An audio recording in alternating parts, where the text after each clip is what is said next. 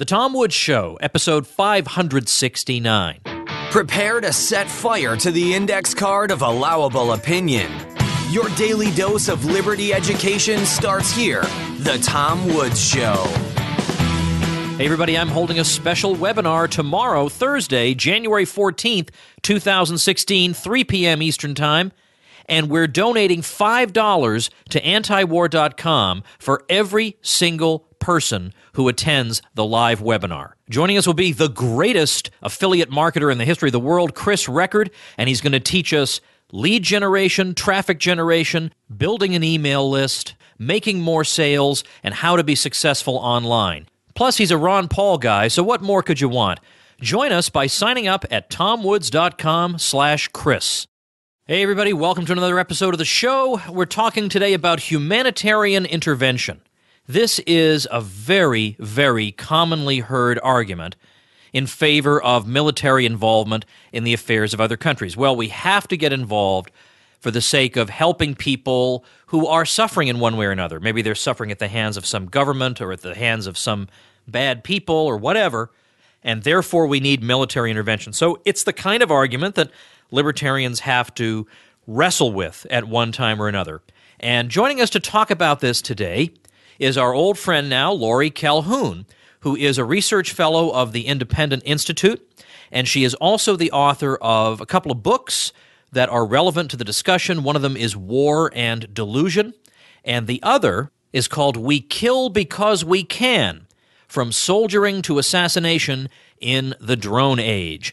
Before I turn to Lori Calhoun, let me tell you a programming note here. Let me insert a little note.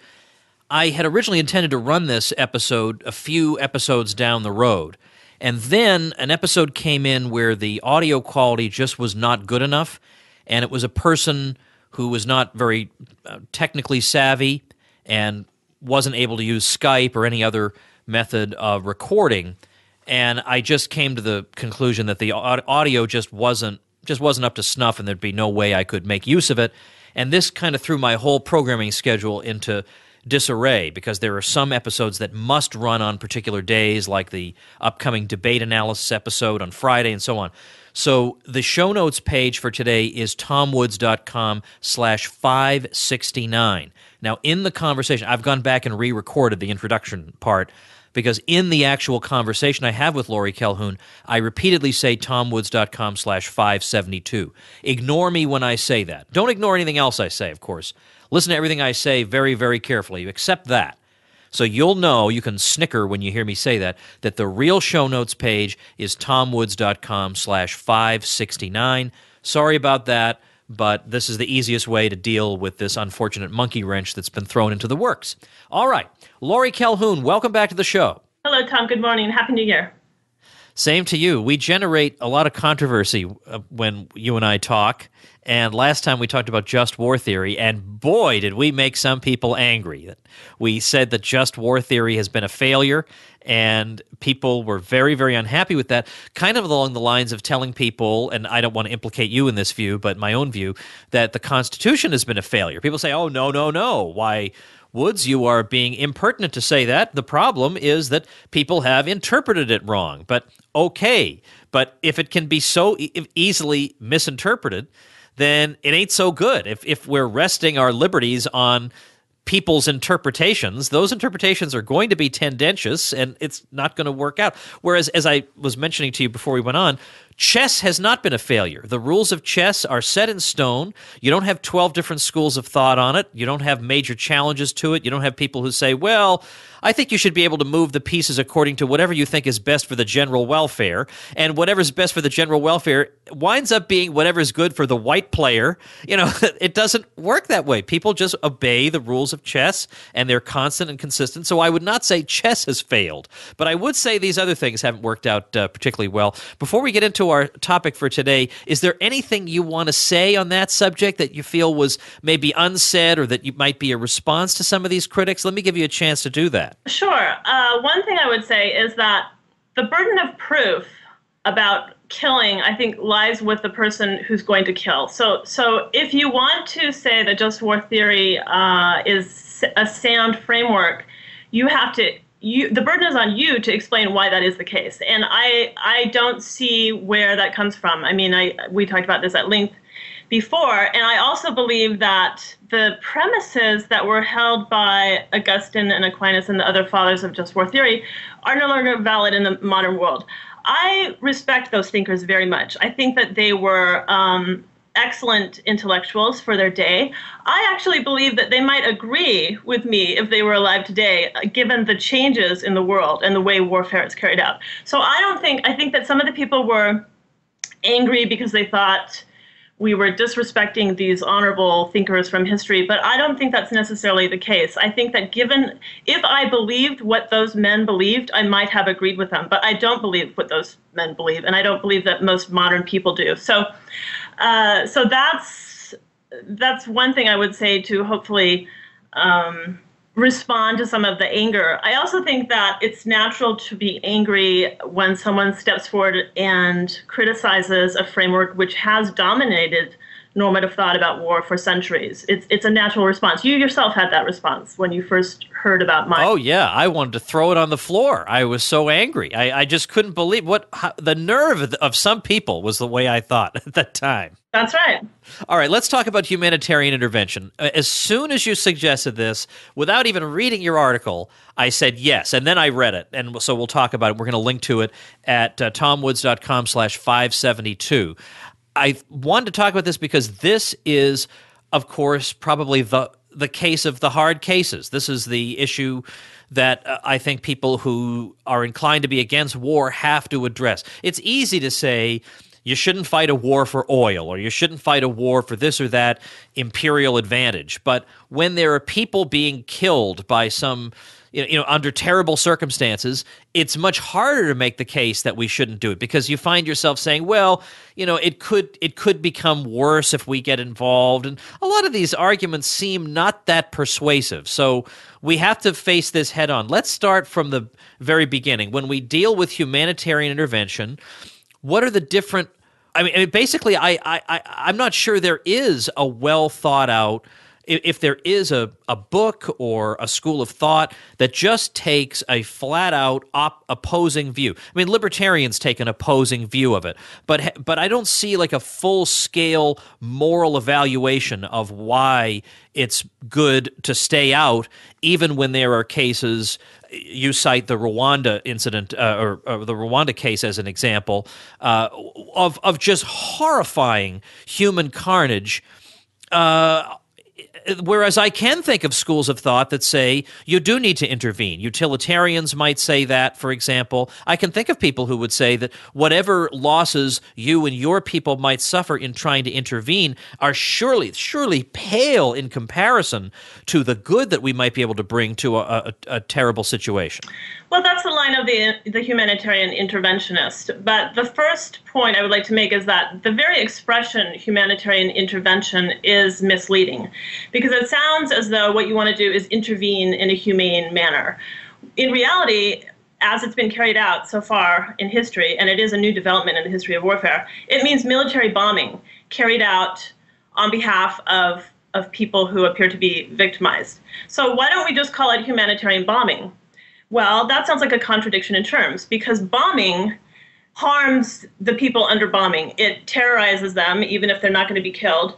But it also can exacerbate an already bad situation, galvanizing the enemy soldiers to fight even more viciously than they were fighting before, as it did in 1999, when more Kosovars were killed by Serbian soldiers after the NATO bombing had commenced than before. So it's as I said, a new development in history. There are people such as Samantha Power who call themselves humanitarian hawks, and in a way they're acknowledging that what they advocate is bombing. But it's new in that we're not defending war on the grounds that we need to protect ourselves, as you said, and so it's very seductive to liberals in particular. So many people who opposed the 1991 Gulf War because they thought, oh, it's blood for oil, actually lined up behind Clinton to support the 1999 bombing of NATO. Yeah, now let's talk about the Kosovo case for a minute. And for listeners, FYI, I have a chapter on the Kosovo matter in my 33 Questions book, so I'll link to that also at tomwoods.com/572. But there was a case in which, well, first of all, you had Bill Clinton as president. So he was a Democrat. That made it easier for liberals to support that intervention. And oddly, there were some conservatives who were against it on the grounds that it wasn't part of our national interest. I mean, you do still have conservatives who talk that way. Even Sean Hannity, to my recollection, was against that intervention. I don't look for consistency in the thought of Sean Hannity, but I'm just saying that that's an interesting point. Yes. But there were certainly, I would be willing to stake my reputation on the idea that John McCain favored it, because can I even say the words John McCain opposed the bombing of X? I don't think those words fit together. It's like oil and water. So there were neoconservatives who favored that intervention. And in that case, you had, unlike Rwanda, where the reality was just appallingly bad, here the reality was bad, but it was grossly exaggerated by propaganda, and only afterward did we find out, oh, the situation was not nearly as bad and was much more complicated than we were led to believe, but now we've already destroyed all their infrastructure and we're on to the next thing now. That's right. In fact, in all of these cases, the scenarios are much more complex than they're painted to be. The calls for humanitarian intervention invariably involve contexts where it's really false and misleading to suggest that these are Manichaean battles between good and evil. But what happens is humanitarian interventionists and warmongers more generally play the Hitler card. And so then suddenly it seems like it's a battle between good and evil. So Slobodan Milosevic is compared to Hitler, therefore we have to save the people whom he is victimizing. In reality, these conflicts are always a part of lengthy chronologies through which all sides have been victimizing all sides. And to pretend that time begins at the moment of the latest atrocity is to wrong the people previously wronged who, albeit misguided in their tactics, are often acting what they take to be just retribution. So it's very complicated. We could compare the case in Syria as well. Super complicated. I mean, that's basically the definition of a quagmire. Or in Libya also. But in some cases, let's take the Rwanda case, because there you have because it's such a hard case, and you see it. By the way, did you see that movie Hotel Rwanda? Did you see that movie? I did. Yes. Yeah. Now, I mean, that's a very interesting movie. I mean, it's very interesting the way that hotel manager is basically trying to hang on to some semblance of normal, human interaction while this horrifying situation is unfolding. But there was a case where in that movie, the main character is holding out hope that there will be some international intervention that will put a stop to that. Couldn't people say to you, okay, you're a moral philosopher of war, and it's wonderful that we have people who think through the moral implications of all this stuff, but let's face squarely the fact that you had mass slaughter going on, and it seems highly unlikely that military intervention would make that worse. At the very least, it might, there's at least a chance, a roll of the dice, that it could improve things, given that sitting back and doing nothing is not improving things. So how can you sit back and say, let's not even try, because in the past, the military solutions haven't always been effective?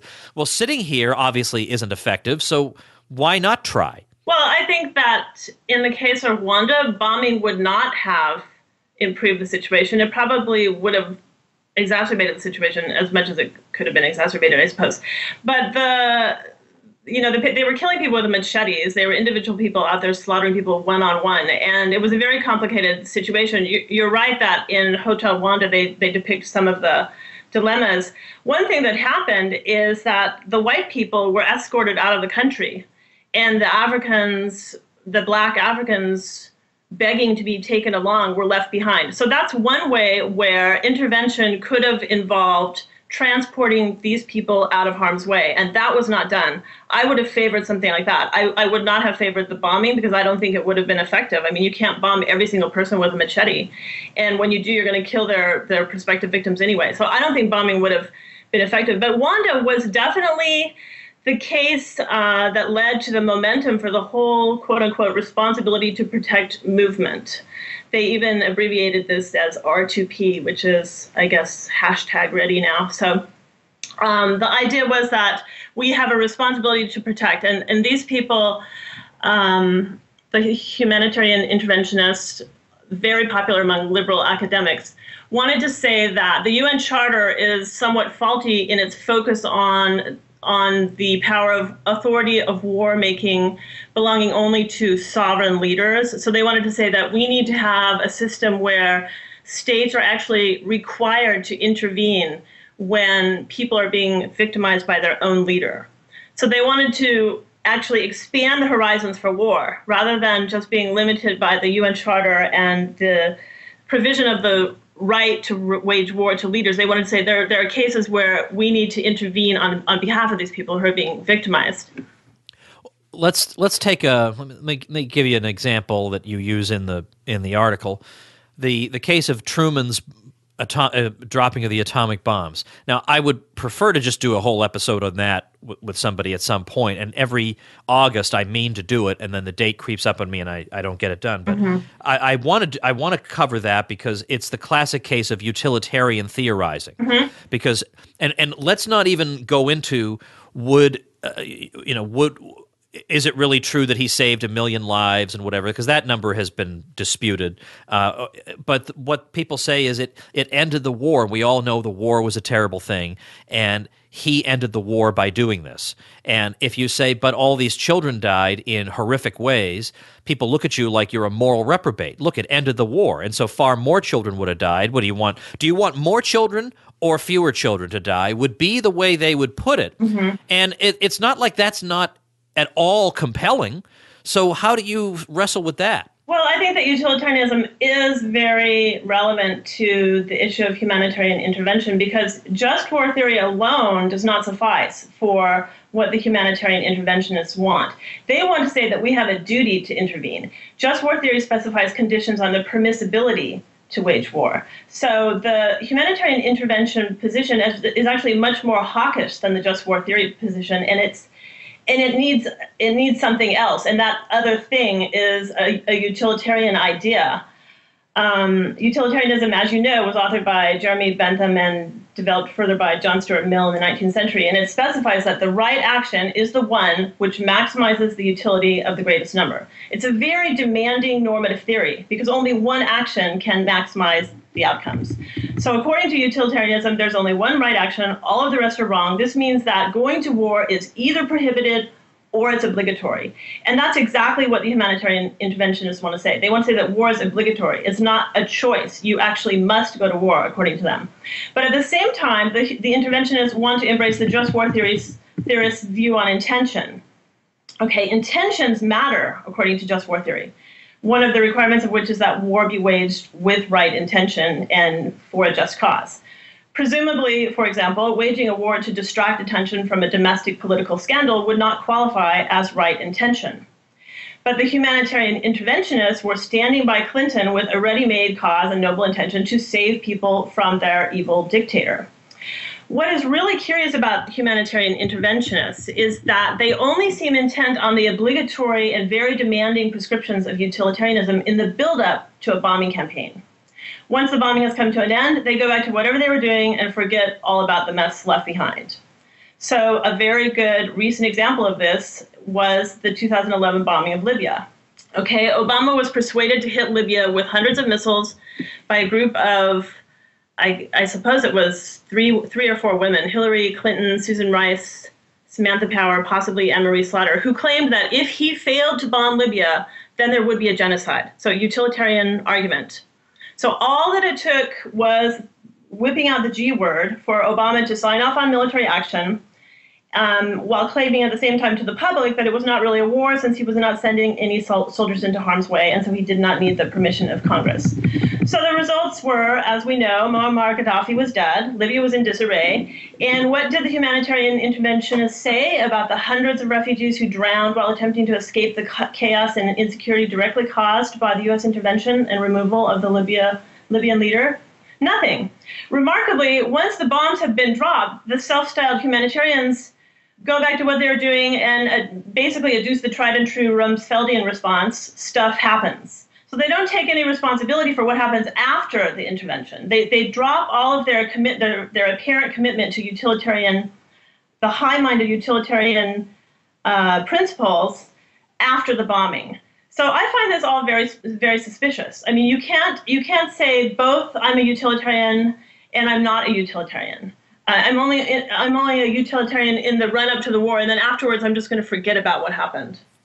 All right, that leads me to I do want to ask the genocide question in general, because that comes up all the time. Okay. The way genocide is used to justify intervention, or just to make a generic moral case for humanitarian intervention, genocide is mentioned. Let's just pause for a quick message, and then we're going to ask you that question. Okay.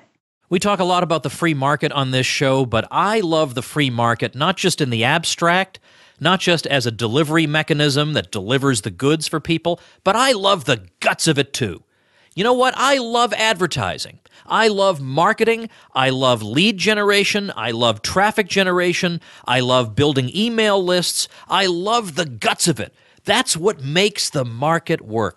And we have a lot of theorizing about entrepreneurship among libertarians, but a lot of times when you talk to them about the guts of it, it's like you're waving garlic in front of Dracula. Walter Block wrote a book called Defending the Undefendable. Well, marketers and advertisers are the undefendable in our day and age, and doggone it, I think they should be defended. They are performing an important social function. Well, anyway, if you feel the way I do, if you see a link between the freedom philosophy and entrepreneurship, and if you, like me, are interested in monetizing the work you do online, even if that work happens to be a labor of love, you still have to feed yourself, then definitely join me at my webinar tomorrow. TomWoods.com/Chris is how you sign up for it, because we're going to be talking about exactly that. Not to be missed. I've got the best guy there is to talk to us about it. You won't want to miss it. Plus $5 for every single person who's there. We're donating $5 to antiwar.com. It's awesome. Sign up at TomWoods.com/Chris. All right, so the genocide question comes up a lot. It certainly comes up in my circles, and I get emails all the time from people saying, well, what would you say about intervening? We all know that it's dumb to intervene to overthrow Middle Eastern dictators. Every single time we do it, it winds up terrible. We get a worse guy, or the situation is worse, or whatever. But if we know, and they'll say, look, we know the U.S. government lies about genocide. They use this word constantly, and it always turns out to be phony baloney. But let's just imagine, just for the sake of argument, that one time in their lives they're telling us the truth, that there really is an ongoing case of genocide. How could you possibly say that intervening to at least try to stop a genocide would be worse than the genocide itself? How could it be worse? Well, that's how it's always painted. It's always doom and gloom. Things are going to be worse if you don't do something. You will have blood on your hands if you don't go stop this dictator. In fact, this position violates all sorts of principles we cling to in civil society. One of those is killing versus letting die. We uphold this distinction in civil society. In consistency, we should uphold the same distinction abroad, which implies that we are never responsible for the acts of murder committed by other agents. We are, however, responsible for the direct consequences of our own actions. It does not matter if our military intends only to kill bad guys. They are equally responsible for the innocent people whom they kill whenever and wherever they fire deadly weapons. But what happens during the run-up to a war is people want to just relax this and say suddenly, oh, we don't hold on to this principle anymore, killing versus letting die. We now think that letting die is just as bad as killing. And closely related to that is the distinction between negative versus positive rights. Again, this is a distinction we uphold within civil society. We deem it wrong to directly cause harm to another person. We do not, however, hold ourselves responsible for the misery of other people caused by themselves or by other agents. Humanitarian interventionists want to say that we have a duty to intervene, which arises out of a positive right of the victims to be saved.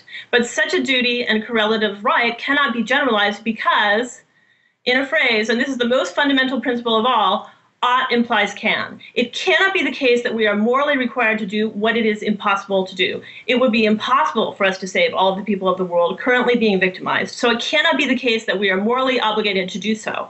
And I believe that when humanitarian interventionists start talking in terms of genocide, it's very persuasive because people are easily swayed to believe that they must join the war effort. Otherwise, they will somehow be responsible for what happens.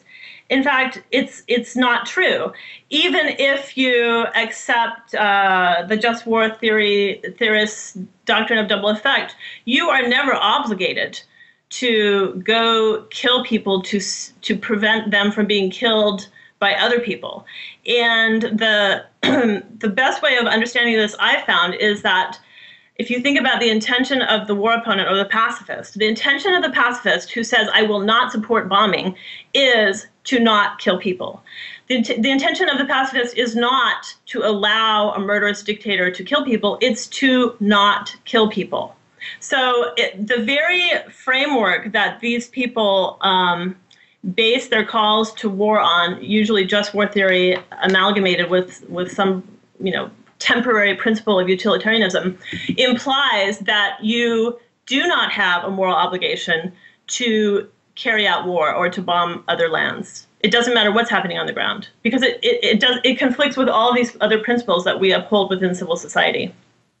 Well, they say that when they are okay, so in other words, with double effect, they would say it's true that civilians are going to die in these campaigns, but we have a good moral intention, and we are not directly intending this unfortunate outcome. So our the morality of what we're doing is thereby vindicated. And so, in other words, you're saying that there is an analog to this on the anti-war side, which is that I'm not intending any bad thing either. That's right. I'm simply intending the not direct killing of anybody and my involvement in the direct killing of anybody. That's correct. And I think that if you want to gauge the sincerity of these various calls to war, for example, the 1999 bombing of NATO, you have to look at the bombers' views on other matters, for example, weapons exports. So if you really are concerned to prevent the murder of people in these countries, then what you really should support is withholding weapons from them. So don't provide them with weapons. Don't arm dictators. But of course, the same people who call for bombing in these cases are the ones who are ready and willing to arm everyone. John McCain's a good example, right? Let's just give them all weapons. Even though we know from cases such as Saddam Hussein that there's a really good chance that once these people are empowered, they're going to become murderous dictators. But they keep the weapons keep flowing out to these places which do not have the industrial capacity in most cases to produce their own weapons of war. And then what happens is, predictably, people use the weapons. They have the weapons, then they use the weapons. And then suddenly the humanitarian interventionists clamor for war again. They say, we have to stop these people from using the weapons which were provided to them by the international community. My answer is, stop spreading these weapons around. If you want to have weapons to defend your own borders, fine. But shipping weapons to Bahrain, where the people are trying to democratize their land, shipping weapons to Saudi Arabia, which is now laying to waste Yemen, that's where the humanitarian interventionist, if genuinely concerned with humanity, should be working, in my view. You have a section at the very end of the paper called War Opponents as Long-Range Utilitarians. Can you elaborate on that? Sure. Every time you bomb someplace, you are saying that bombing is a sound means to resolve conflict. Every time you intervene militarily, you are serving as an example for smaller groups and other nations to do the same. Good example here again is Libya. You may have noticed that the situation in Syria became much, much worse after the 2011 intervention in Libya. And one reason for that may have been that the rebels on the ground said, hey, maybe we can get the United States to help us out here too, just as they did in Libya. So what happens is you get all sorts of reactions whenever you bomb of people who are motivated to kill more people faster because they don't know what the future will bring, and also to play this sort of game where you provoke intervention. Okay, so it's arguable that the KLA in 1999 provoked, it must have been 1998, provoked intervention by acting in a way that caused Slobodan Milosevic to clamp down and look like this evil dictator at that moment in time. And of course, the international community responded. Some people have argued that the same thing happened in Syria, that it's possible that the chemical weapons were used by some of the rebels who were hoping that the United States would come to their rescue. More detailed investigations into what happened with the chemical bombing suggest that both sides may have used chemical weapons. But in any event, this provocation strategy has worked many times throughout history. It also worked in Britain when the IRA provoked the Black and Tans to go out on a killing spree, and the reaction was they killed innocent people then, and that galvanized support for the IRA cause. So this provocation strategy happens all the time. In terms of the long-range utilitarian argument, once again, it's just that once you start bombing, you are saying that this is a way to resolve conflict. And we see this with the United States all the time. I mean, Obama expresses concern about these mass shootings in the homeland. I want to say that some of these people are probably following his example. Right? He is saying with his drone campaign, for example, that this is how you resolve conflict. You go out and kill people. And so from the perspective of long-range utilitarianism, it actually would be much better for humanity for us to stop these interventions, because then other countries and other groups and other factions would not follow our example.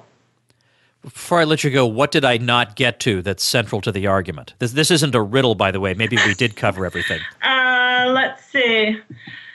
I do think that it's interesting that the Libyan example involved Hillary Clinton's support for intervention, and her husband was probably the first one to have supported humanitarian intervention in 1999. So I find that a little bit interesting, and I also think that it gives us some grounds for hypothesizing what another Clinton administration would be like, especially since she's very fond of saying that you get two for the price of one if you elect me. So we may have more intervention if Clinton is elected as president.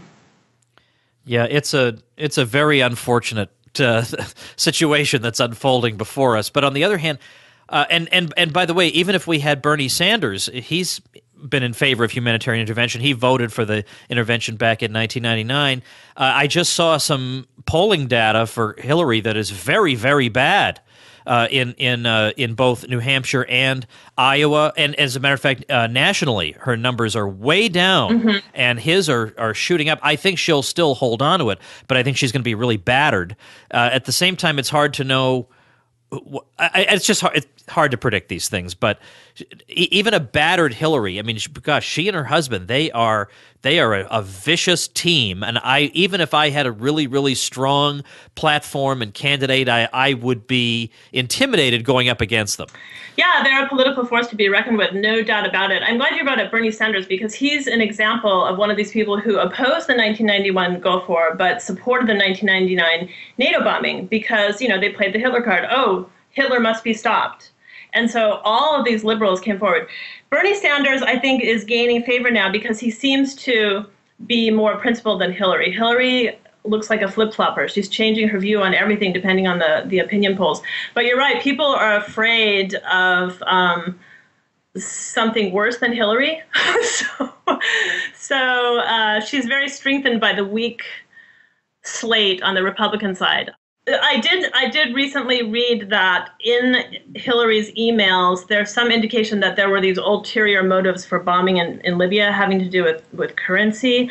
And I haven't looked into that more deeply yet. But it's an interesting case because it illustrates what we all know, is that when people go to war, there are many different reasons for going to war, and many different parties are involved, and many different rationales. Only some of them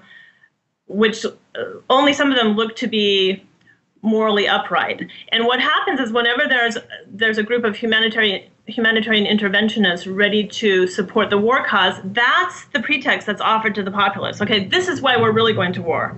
It's not because NATO needs to have a reason for continuing to exist after the Cold War. It's not because Bill Clinton wants to divert attention from his sex scandal. No, the reason why we're going to war is this noble reason to save these people from their evil Hitlerian dictator.